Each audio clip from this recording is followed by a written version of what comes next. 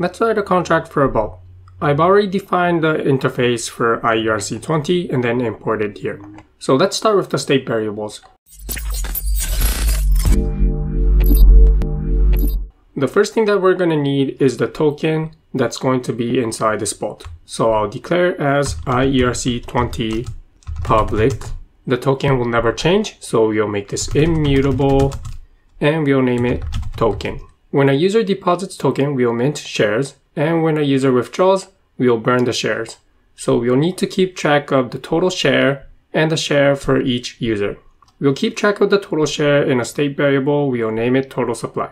So I'll type uint public total supply. Share per user, we'll store it in a mapping from address to uint. This will be a public state variable, and I'll name it balance of. Next, let's write the constructor. We'll set the token when this contract is deployed, so I'll type constructor. It's going to take in a single input of address of the token. And then we'll set the immutable token here to the token from the input by typing token is equal to IERC20 token from the input underscore token. Next, we'll write some internal functions to mint and burn shares. The first function we'll write is mint, so I'll type function underscore mint. This function will take two parameters, the address to mint the token to and the amount, uint amount. This function will be internal, so I'll declare it as private. And then we'll increment the total supply, so the total shares will increase by the amount. I'll type total supply plus equals amount, and then we'll allocate this amount to the user too. So I'll type balance of to increment it by amount. We'll do something similar for the function burn. So I'll copy this and then paste it here, and we'll name this function burn. We'll burn from an address. This function will again be private. Since we're burning, we'll decrement the amount and then deduct the amount from the from address. And that completes the internal function to mint shares and to burn shares. Let's now write the function to deposit and withdraw. First, we'll write the function to deposit. So I'll type function deposit. It's going to take in a single input of uint amount. This will be the amount of token that the user is going to deposit. This function will be external. When the user deposits a token, we'll need to mint some shares. We already discussed that the amount of shares to mint is A times T over B, where A is the amount of tokens that is being deposited, B is the balance of tokens before the deposit, T is the total supply, the total shares, and S is the shares to mint. The amount of shares to mint is proportional to the increase in the balance of the bolt. And from this equation, we get that S, the amount of shares to mint, is equal to A times T divided by B. So let's put this into code.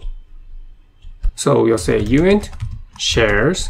Now notice that when the total supply, the total share is equal to 0, then this equation does not make any sense since total share is equal to 0 and we'll be dividing by 0. So when the total share is equal to 0, then we'll have to handle the amount of shares to mint separately from this equation. If total supply is equal to 0, then we want to say that the amount of shares to mint is equal to the amount that was deposited. So we'll type if total supply is equal to 0, then the amount of shares to mint, shares is equal to amount that was deposited.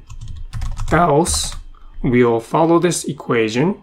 So we'll say shares is equal to the amount multiplied by total supply and then divided by the balance of the token locked inside this contract. So we'll say token dot balance of address this. First, we'll mint the shares. So we'll use the internal function that we defined above by typing underscore mint to message dot sender for the amount shares.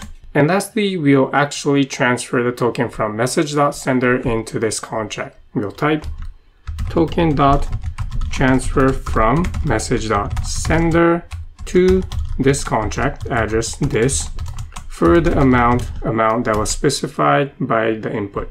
And that completes the function deposit. Let's now write the function to withdraw. So I'll name it function withdraw. The input for this function will be the amount of shares to burn. So I'll type uint underscore shares. This function will be external.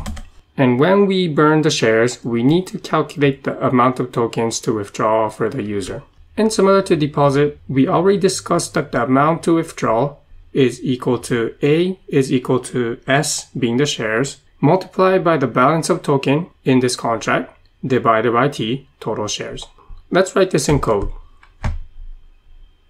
Uint amount is equal to shares multiplied by balance of the token in this contract. That will be token dot balance of address this, and then divided by the total supply.